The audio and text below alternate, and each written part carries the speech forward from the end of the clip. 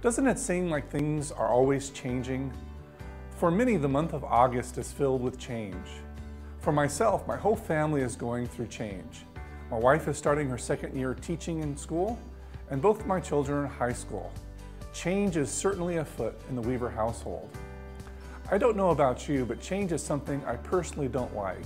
But how we handle change in our lives has a direct influence on our happiness. One of the most important lessons I've learned in life is to let go of the steering wheel, so to speak, when dealing with change, and to trust that God is in control. God's wisdom is infinite, and once I stopped trying to steer through moments of change, things got much better.